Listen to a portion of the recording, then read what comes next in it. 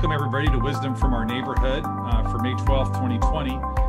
This is the webinar and the podcast of Paths to Understanding, formerly the Tracy Levine Center and Neighbors in Faith. Our mission is to bridge bias and build unity through multi-faith peacemaking. And today I'm really happy to have two incredible leaders in Washington State, Elise DeGooyer, who's the co-director, and Paul Benz, the Reverend Paul Benz, who is also the co-director of the Faith Action Network. Elise brings to FAN 3 decades of experience in mission-driven work in human services and advocacy, a lifelong resident of Washington State, born and raised in Yakima, completing undergraduate education at Spokane at Gonzaga University, and making Seattle home since the 1980s. Elise, thanks for joining us. You bet. And then the Reverend Paul Benz is an ordained minister of the Evangelical Lutheran Church in America. He served as the director of the Lutheran Public Policy Office of Washington, previous to his role at the Faith Action Network. Paul's been a longtime social justice leader in Washington State's religious community on numerous issues, and he continues to advocate for FAN's legislative agenda in Olympia. Paul, thanks for being here. Great, yeah, thanks, Terry. So we've been doing this each week during COVID-19, just a brief check-in about how your families are doing and how you're coping with COVID-19 and the whole thing. Paul, how's it been for you all? Well, thanks, Terry. You know, the phrase I've used is everything has changed, but nothing has changed. And at least for me, that is holding so true that the great human need that has always been in our midst has just spiked, and it is deeply troubling for all of us who care about humankind, and we are at FAN are trying to do what we can, right, in terms of advocating for that need in the halls of power. So you know, we just ended this legislative session on March 12th, and COVID-19 was already at the doorstep. So, but I'll just say very honestly, as a white man, I am, as you know, am doing quite fine. But I know my neighbors, many of my neighbors are not. Yeah, Elise, how about you? How would you respond to how your family's doing? My immediate family is doing quite well. We have a college-age student that just finished his sophomore year online, which was an interesting process. And my husband actually drives elders, fragile elders, to appointments. So they've seen a lot of need. But I've been really encouraged to see how creative faith communities have been at this time. And I think they were among the first to say, we got to continue our mission. How can we do that? And that's been encouraging to me in the midst of a whole lot of need. Yeah, and so I just want all of our viewers and listeners to know that if you want to ask a question of Paul and Elise as we go along, if you're on Facebook, please feel free to comment, and Ian will make sure that I get notification of that. If you're on Zoom, please use the Q&A feature there toward the bottom of your window, and we'll be happy to engage those questions as our conversation continues. So I'd be really interested to let people know about the work of FAN, what you all do for those that might not know too much about it. I can start there. We are a statewide interfaith advocacy and social justice organization. We have been together as FAN for 9 years, just coming up on our 9th birthday. It was the formation of one organization out of the Washington Association of Churches, which had existed for decades, and the Lutheran Public Policy Office, which Paul was the director of, merged together and said, how do we move forward? Well, really importantly, the way to move forward was as becoming an interfaith organization, and knowing that we are all stronger together, that our faith traditions bring such richness and vitality to the work of social justice. So that's been really exciting. I've only been part of it for 6 of those 9 years, but that vitality and those bridges that we've built of understanding and relationship have been essential. Paul could speak to more about the origin, but we do our work with both faith communities and with individuals. So the faith communities, we are 155 faith communities strong who have taken the pledge to work with FAN. And that number continues to grow. And about several thousand individuals across the state as well. Paul, what would you add to that? You know, in terms of the roots and the vision that you know, brought Faith Action Network together, I think we, on the one hand, kept the social, if I could say, the social justice advocacy mission as the same. What we wanted to, so the name, right, Faith Action Network, but again, to the name, the distinctive change was, we all felt that those of us that were bringing FAN together at that point in time, 11 years ago, you could say 13, as it took a couple of years for us to really, you know, come to the consensus that yes, this is what we agreed to in terms of specifics. But the distinction is from the past, not the social justice advocacy, that continues, but it's the interfaith dimension where we felt, wow, this is a bit of a Kairos type of moment. So so the nomenclature, right? It's not the association of churches or Lutheran or whatever, but it's Faith Action Network. So all of the family of God, so to speak, and this fits well into the work that you do, Terry. So well, you know, it's so beautiful. What I'm hearing is so beautiful about FAN, is that you're not only trying to do the work of advocating for social justice, but you're doing it together. And because you do it together, that is already an incredible witness and sort of helping communities to learn who maybe haven't always reached out and worked with people of other traditions. You're actually modeling how we can live together in this time. And I just have always so appreciated that about the work of FAN.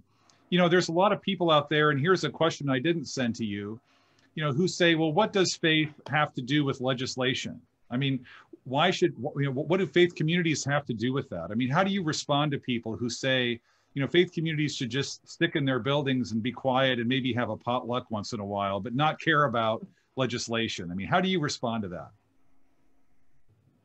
Well, we know that each of our faith traditions speak to our care for neighbor, our welcoming our neighbors and the people most in need among us.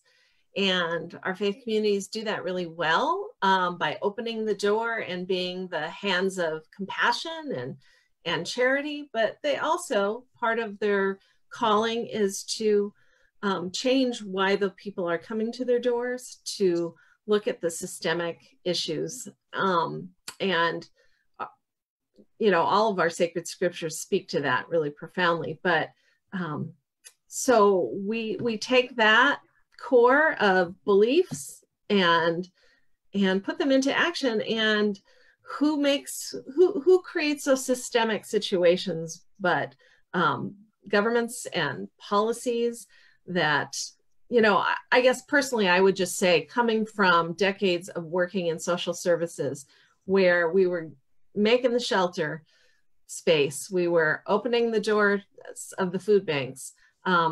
We were so busy, there was often not time to do the advocacy. And more, you know, my eyes opened and saw, as many people in faith communities' eyes open and say, when we change one law, we can feed tens of thousands of people instead of just the important charity towards neighbor as well. So, yeah, Paul, how about you?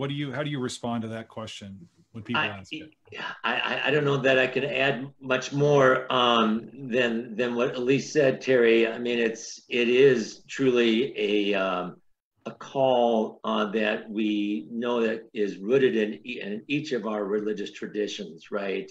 Each in different ways, but I mean, I just can't help but think of the force of Gandhi, and we all know that yes, Gandhi was front and center, but he, you know, it wouldn't have been a movement if it was just one person, right? And we know that's so true. And so I think what a leader does is instills in everybody that, yeah, that's right. You know, we can, as a particular faith community, whatever the name of that faith community is, take care of our neighbors that we see around us, but we can do so much more together. And that we should go to upstream, upriver, and not just take care of the quote drowning bodies that we see going by us, but asking the question, you know, where is the source of the problems? And obviously our structures, our systems is a part of that, and that we can solve it together. You know, Lutherans going to an office, Roman Catholics going to an office, that's all great. Sikhs, no matter what it is, but when all of those come together and meet with the decision makers, wow, that's makes a big, I think, even a bigger impact.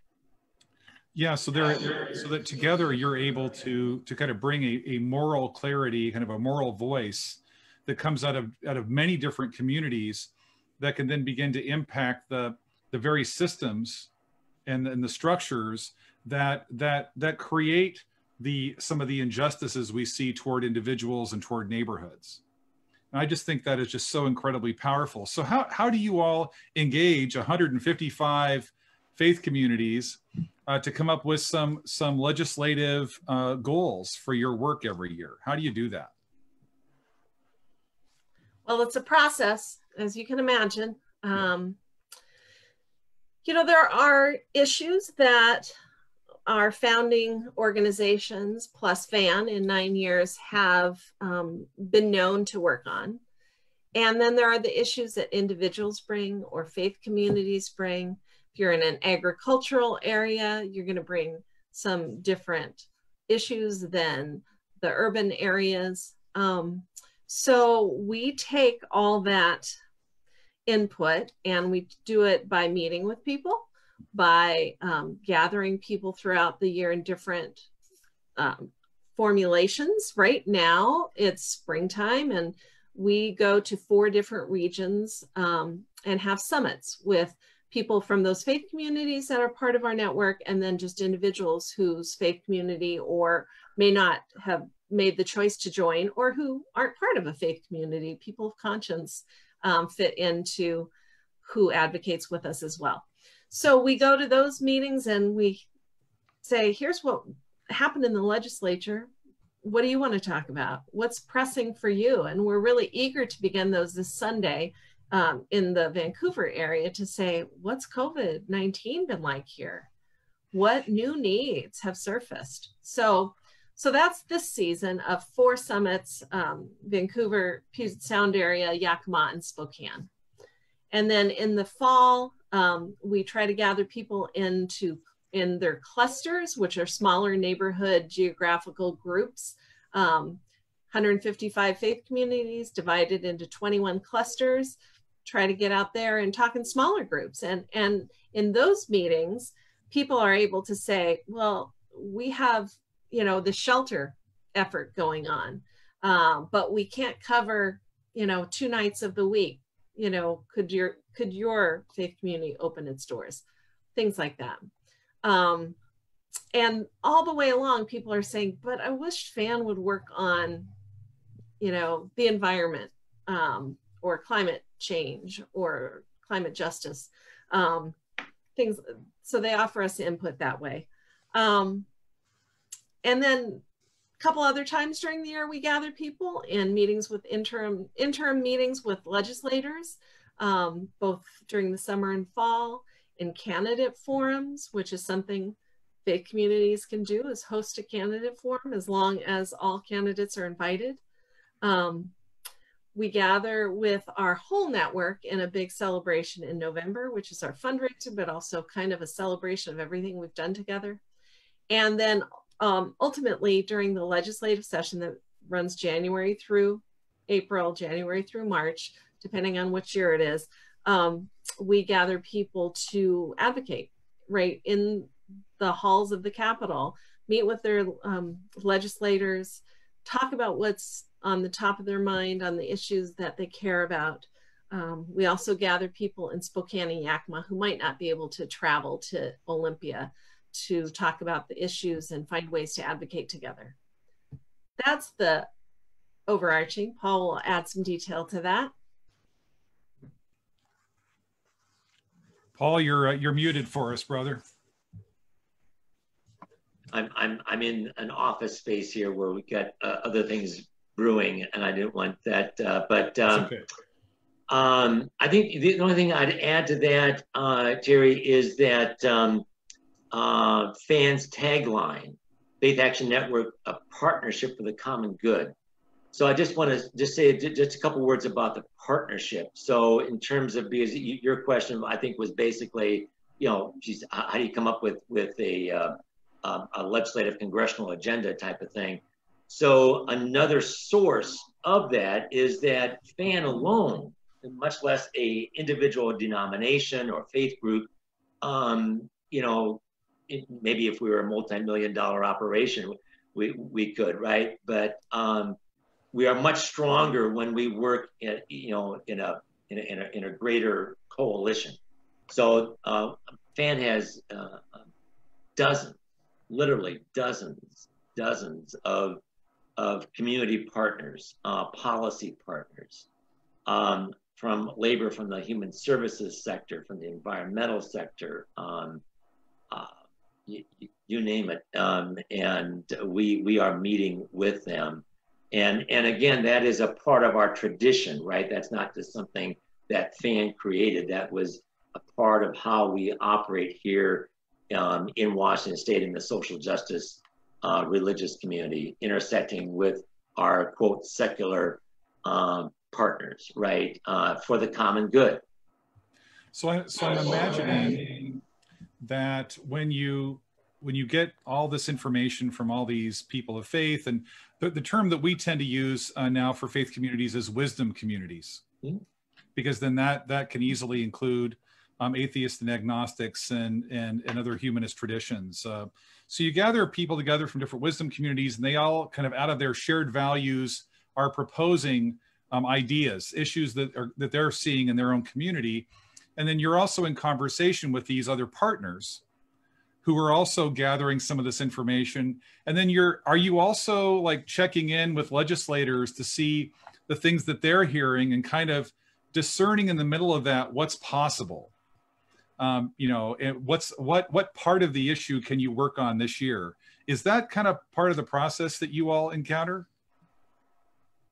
Yeah, I mean, if the reason I was late to our gathering is that I was on a call with one of our policy community partners with 3 state senators, and so I mean, if you want to, I mean, another phrase that we haven't used in this conversation, but it's just right there. It says it without saying it, is social change. How can we create, you know, the common good, the society, the beloved community, to use a phrase from Dr. King, right? And you don't do that by not engaging the decision makers, whether they be in government, whether they be in business, whatever sector of society they might be in. You need to engage those people that are making the decision. So yes, we are always in groups and meetings with our elected officials. Yeah. Right. Yeah. So I've been, you know, to Advocacy Day a number of times, and it's really empowering because I have to say, like, the first time I went, you know, I'm just a small town kid. I don't know what I'm doing. I've never talked to these people before, you know. And then we go there and we meet, you know, together, and we get some coaching from you all. people are kind of broken up into different groups and to kind of get more prepared to go and engage. And then we usually go and engage people to go and engage a legislator together, so that you're kind of like not on the spot, but someone in that group is able to speak really well to that issue, and we all play a different role in that conversation. And I have to say, every single time I've gone, I've been a little bit nervous, even though I'm capable of speaking to people, right? But I've been kind of nervous. But it's also amazing how those conversations seem to actually impact the legislators. And I've spoken to several, away from the legislative session, who said that those conversations really change their mind and open up new perspectives sometimes, and lead them to deeper questions. And so when you all are like, how many folk have you had this last year come to your advocacy day? I mean, how many folk participated? We had 200 this year, and that's a low average. Mm-hmm. We missed it the year before because of snow, so we think perhaps that was part of that. I think also this year it was not the budget year of the legislature, not the long session, so there was perhaps fewer people. That said, 200 people was wonderful, and we could actually talk to each other. And in the height, right, when there were a lot of worries about how change would affect states, we had 400 people. So there you have it, like from 200 to 400 people, somewhere along those lines, there will be people eager to come to talk to each other and their legislators. And having missed it a year, we really realized people want that connection. They're not going to just come down on their own as much as if they can come down with a group and get workshops and coaching and walk over with people. So a lot of times I've heard conversations about, should we do this differently? It's not just a day, it's a movement, and it is. And Paul always says that every IFAD gathering, we call it IFAD, Interfaith Advocacy Day, that this is one time you can advocate every day that the legislature is open. You can advocate every day to Congress. This is the time we do it together. Well, and it made me so much more comfortable talking to my legislator after having been there a couple times.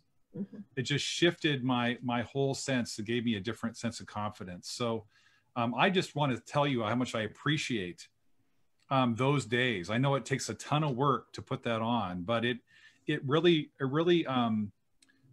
felt empowered by it in a really deep way. And of course, the other fun part was having lunch with people after we talked to the legislators. That was also really, really quite wonderful. So what were some of the legislative wins that for FAN in this last session? And are there any in particular that you're excited about? Paul, how about you? Yeah, well, Terry, I will speak to that. I guess the reason I'm pausing a bit is COVID-19 is just, right, I mean, it's just, it's taken front and center for each of us. Yes. So to go back even to March 12th seems like March 12th is like light years away. But yeah. Let me just highlight a couple of things that I think and want to point our viewers to our website, fanwa.org, where you can see on our 20 to 30 plus bills that we were a part of passing. Mm-hmm. I think I'll just highlight 2 or 3 in particular in terms of the interfaith racial equity dynamic, if I could say it like that, and also our care for creation. So 3 real quick. One would be to our immigrant community, our undocumented community. Last year we passed a bill called Keep Washington Working, and this year we passed through the leadership of the ACLU, which highlights one of our community and policy partners, a bill called Courts Open to All. So the whole dynamic between these two bills, Keep Washington Working and Courts Open to All, is how can we protect and have deeper appreciation for the immigrant community, particularly the undocumented community. And the fight here is really against ICE at the federal level, and making sure that their grip on the structures of society with law enforcement, and which was Keep Washington Working, to separate that communication at the jail level, which leads then to deportation to the detention center in Tacoma, and then from there out of the country. And now the Courthouse Open to All is obviously the courthouse, and then there's a mile or two perimeter established in the law beyond the actual courthouse building, in terms of communication that happens there between federal ICE agents and prosecuting attorneys and all of that. So that's one bill. The second one that I want to lift up is in terms of care for creation, is asking the question, and Terry, this is applicable to you coming from, like myself in some ways, from farm country, and Elise too from Yakima County, is what we call the Sustainable Farms and Field Program. So that basically at the very highest level asks the agriculture community in this state, which is huge, one of our greatest economic engines, right? And employs people in the immigrant and undocumented community. What are you doing about your carbon footprint?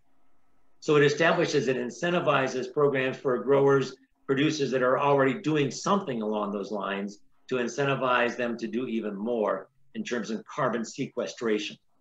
And then the last one I want to close with is a small one, but I think such an important one for our First Nations people in this state, and that is the Tribal Regalia Bill. So we're in the time period of graduations, particularly high school graduations, college graduations, and we know the trauma, the huge impact that that's having upon those students and those families of not having the traditional ceremony. So what this law now signed by the governor will do is if I'm a Native American young person going to a high school graduation, I don't have to hassle with the powers that be within that high school to wear my tribal regalia on the graduation ceremony day. Yeah, I'll be having a conversation. We're sorry, folks, about the Zoom noise here on the microphones. We'll just keep working through that. I'll be having a conversation with Debbie Lekanoff tonight, actually at 7 p.m. And so I'll be sure and give your greeting to her, who was the sponsor of that bill. And thinking about both the issues regarding the courts and how ICE was using jail and kind of people to detain people and to deport them. The Hebrew scripture 18 times, as I'm sure both of you have heard, suggests that one of the key ways to express love is care for the resident alien, or to care for the stranger, as it sometimes is called in the scripture, or in this case, the undocumented worker. And so that is a key part of many wisdom traditions, is that whole care for the stranger. And so when faith traditions see that injustice happening, and also can see that injustice makes people less willing to contact their police departments when they're victims of a crime. And it actually makes neighborhoods and communities less safe when the criminal justice system is being used in that way. And so it's just such a powerful set of legislation that kind of helps to create that sort of safety zone so that police can actually do their job. It's I'm so thankful you all were able to work on that. And I guess I'm wondering, because you started off with COVID there, and Elise, you can add more to the legislative kind of wins this last year if you wish to. But I now that COVID is here, how is it going to impact those legislation, and what's kind of the conversation happening at the state level about how they're going to adjust their budget. I know that today the Democrats put out another CARES Act, basically, back in the House of Representatives, to talk about giving some money to states and to cities and counties and other municipalities. But what are you seeing in terms of gains that are at risk because of COVID-19 and the whole economic situation it's created? Elise. I'll let Paul speak to the specifics as the policy lead for us. But I do think that what I've heard is coming is of deep, deep concern. And with the unprecedented economic suffering that people will be experiencing, we know that we can't balance this challenge on the backs of the people who are suffering most. And we will need to say that over and over and over again. And we, as people of faith and conscience, will need to be the ones to say there's a different solution. So from just a moral stance, we're going to have to be real clear about that and say that in a variety of ways, because the conversations have already begun.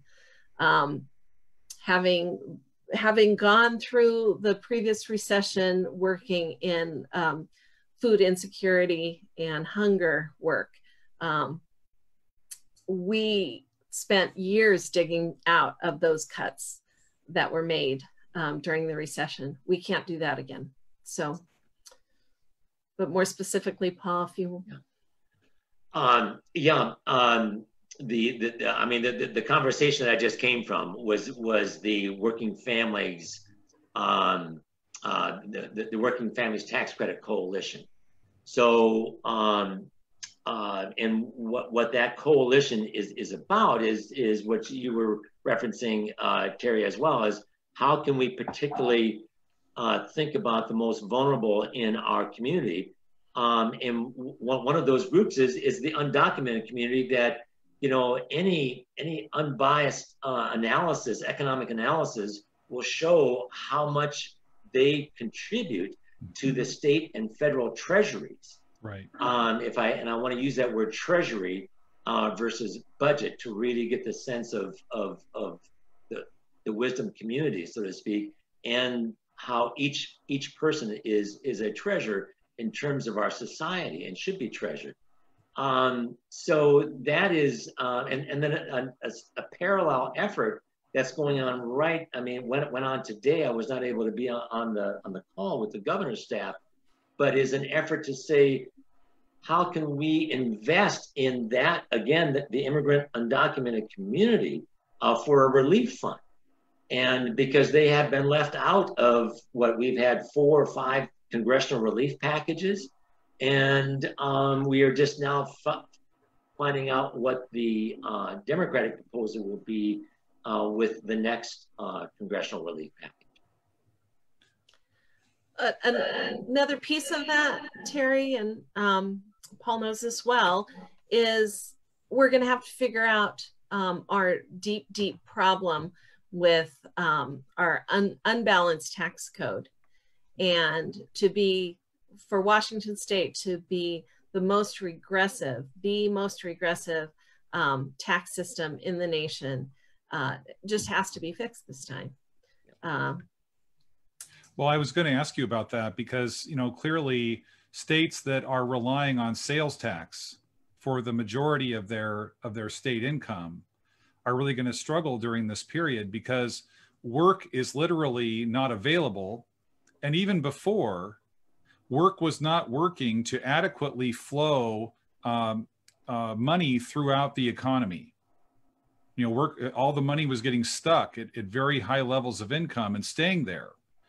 And so I have lots of, you know, more conservative family who are telling me, well, if people need money, they should go work.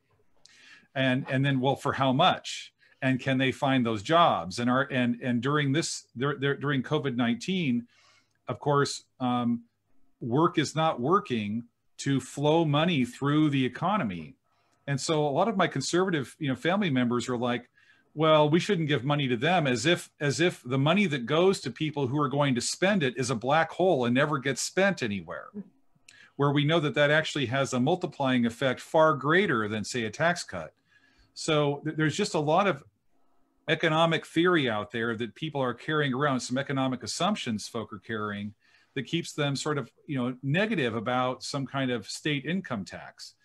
But states that have income taxes are going to be less impacted, it seems to me, from what I'm reading across the country. So is there going to be any move, kind of a movement, a growing movement around changing the way we fund our government in the state? There will be, there is conversation going on regarding that, Terry, and at the federal and state level. And there will continue to be great conversation about that. Unfortunately, I'd like to say that that conversation would be more conciliatory, but it's going to be rife with everything has changed, but nothing has changed. And I wish we could find a better path forward just in terms of the conversation. But when you enter the three-letter word arena of tax, right away, I guess what's in my mind as we're having this conversation is the word privilege. And those who have been economically privileged in this country and this state and call for austerity, because that is the word that is being used a lot in terms of our state legislative leadership, they will call upon austerity, but the three of us know where that will be focused on will oftentimes be on the programs that the most vulnerable rely upon in our state. And I think what many of us are trying to change that conversation is to say, what about the existing privilege and how can austerity come into that community to make investments into the community that needs to rise up the economic ladder. Elise, anything you want to add? I think the reality of this conversation is this is where fans partners come in so helpful. Coalition partners, people who are economists, people who have been working at budget solutions for a long time. And we bring the faith voice and faith communities and people of conscience to those conversations. And then we take their conversations and bring those back to faith communities. So I think that is our mission, to make sure the voices of faith and conscience are at the table. Just a quick minute on that, a very specific point. Is that we are literally in the midst with the Budget and Policy Center of Washington State, which is just what Elise said, is the economic, one of the economic brain centers in our state, right? In terms of where do we go now, so to speak, economically, what are the economic solutions?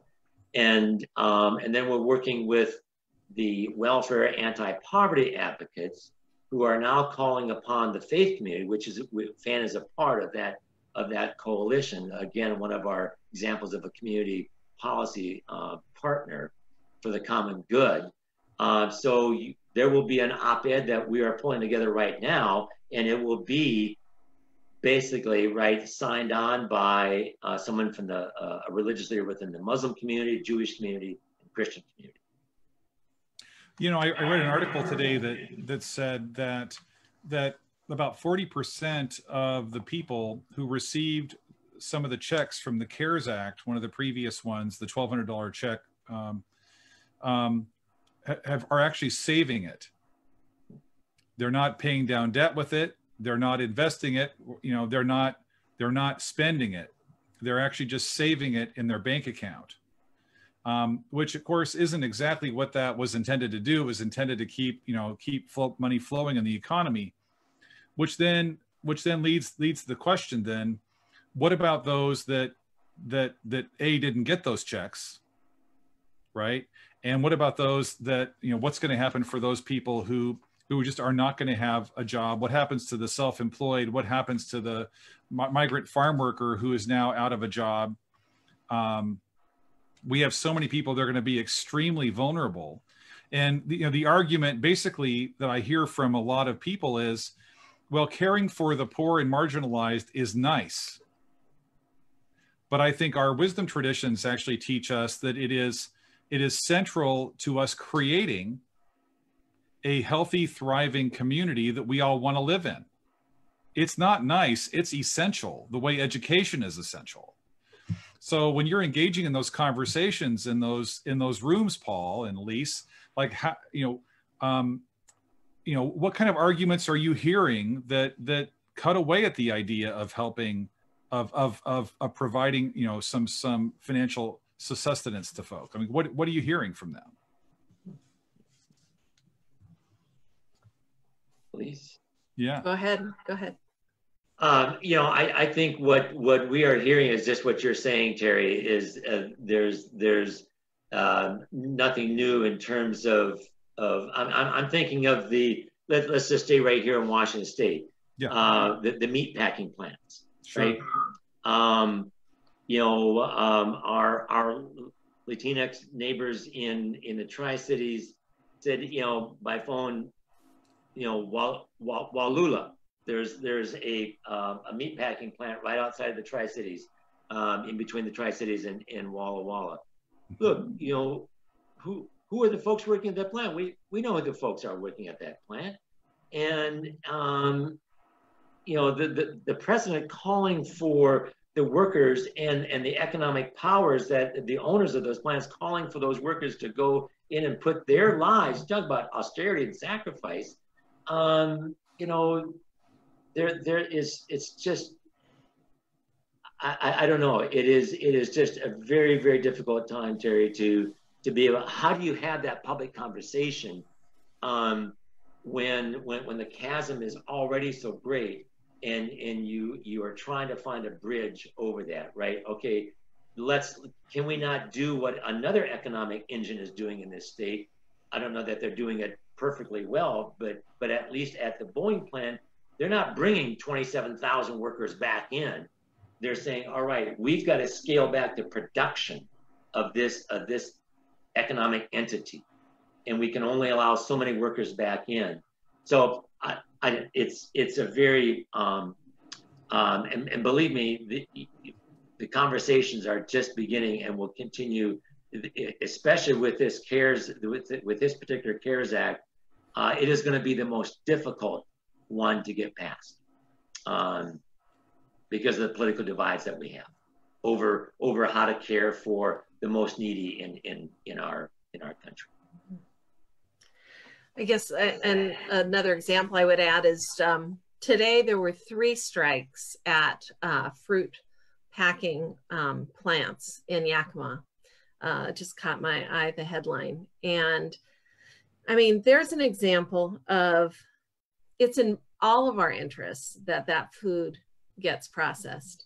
It's in the growers' interest to talk to their workers. It's in the workers, the workers who need the security and the safety in a time of COVID, who are asking for an interim solution so that they aren't more exposed, and some economic justice in terms of wages for hazard pay.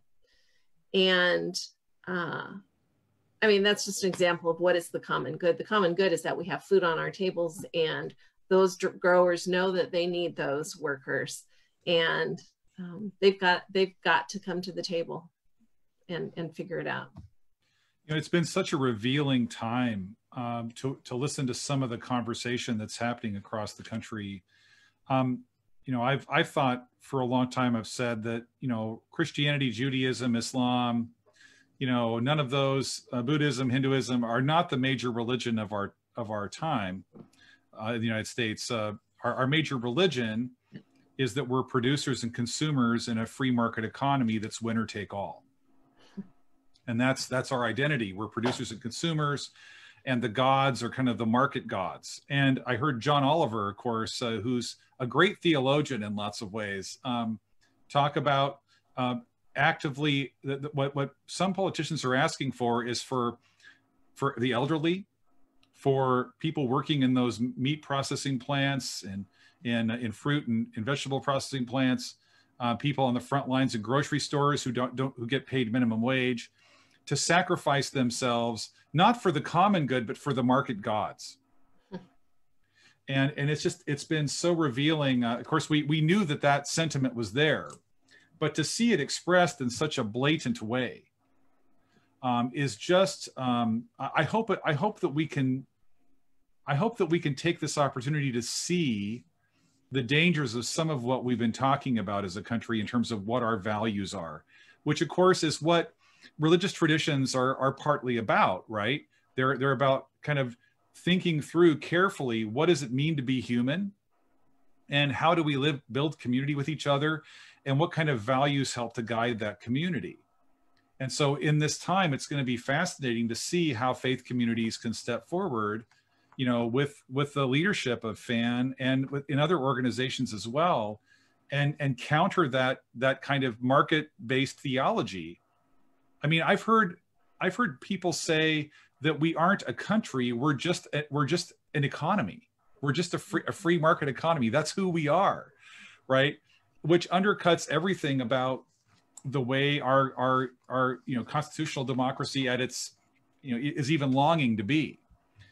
So I just really am thankful for the leadership that you all are providing, so folk can counter that with some other messaging.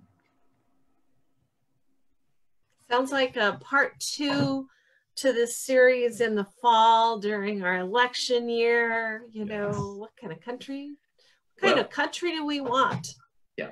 Yeah, I mean, really, that's a great nexus, Elise, to what Terry was saying, to what we know is coming. I mean, we are in a very different time. Everything has changed, even how campaign works, right? How political campaigns work. But just in Washington State, you've got 98 House seats up. You've got a third of the state Senate up. We've got, we have the White House up this year as a country. And FAN always encourages and helps facilitate candidate forums, and faith communities, wisdom communities can take that on, and we encourage your viewership, Terry, to really deeply consider that in their community. There's an election going on, to ask the question, because when you sponsor a candidates forum, guess what? You're in charge of the questions that can be asked. And what kind of community do we want to live in? What is the beloved community? Does that even enter into our conversation anymore? Yeah. So what can people do? What else can people do? What other can wisdom communities do to engage in this kind of values-based conversation? Which again, the way we sometimes talk about love in wisdom communities, especially Christian ones, is that love is a feeling. But in the New Testament, of course, love is really the willingness to risk to work for the well-being of your neighbor and your neighborhood, which includes you. And so to engage in these kind of conversations is an act of love. So what are some of the other ways that the people that are listening could participate with FAN to help advocate for the kind of community we want to build? Well, I would just say that you made a nice segue to this season we're in right now. We've been really talking about love. What have we been doing during COVID? We've been protecting ourselves and our families. Protect what you love. Protect the people that you have made an oath, a pledge to be with. So that happens in public policy as well. I mean, how does a public policy protect the people you love, the people that your neighbors love, to protect the beloved community? How do we make tangible change? So that's kind of a theme for us this year. Rick Steves, our great sponsor, donor, said at our dinner in November, advocacy is kind of like political love 201. It's like taking what you love and putting it in action and with tangible outcomes. So I would say we talked about 155 faith communities that we work with. Doesn't mean we don't work with others. We work with anybody who wants to work with us. What's helpful is when people decide to join, then we know how to reach you. Then we know, like, oh, over there in Newport, Washington, or over there in Okanagan is this faith community that wants to take action, and we have a phone number and a way to connect. So the more that people make that joining, and then there's no like contract you sign except to care for the common good and take action together. But the larger our movement grows, then we'll know how to reach out to groups and bringing them together. And an individual can just go to fanwa.org and sign up for our emails and see the kinds of things that we call out, and see if that calls you to protect what you love. Those are two things I can think of. What else, Paul? I mean, that's a lot right there. You know, like us on Facebook. I mean, we have actions all the time that we are posting, not just what fans doing, but it gives you the larger picture of what's going on in the social justice, social change community, whether it's in our wisdom communities or in other wisdom communities, right, Terry, you know, in all of our partners.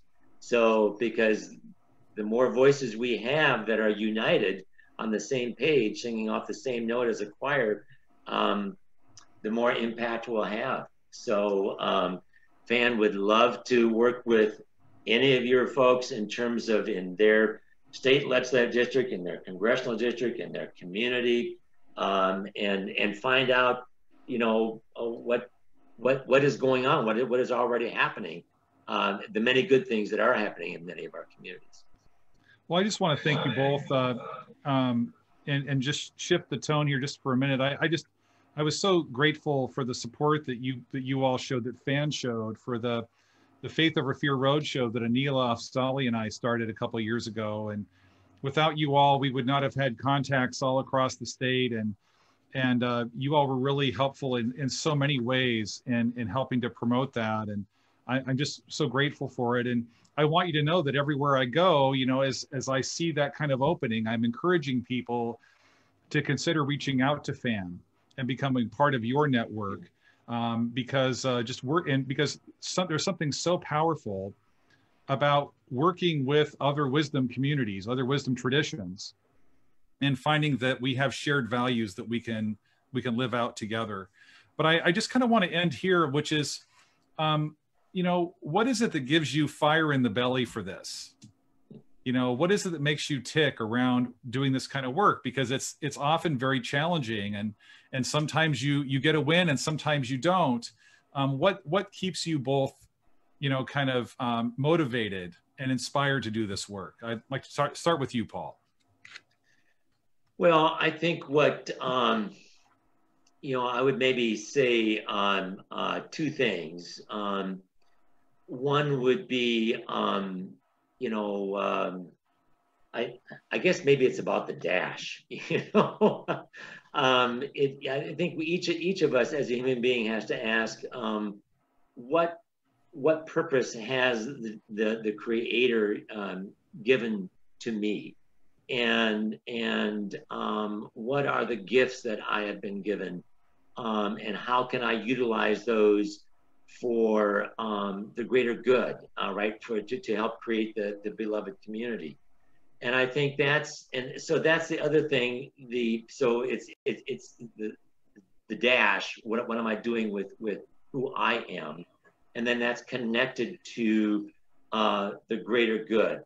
You could, you know, love a neighbor, however you want to phrase that.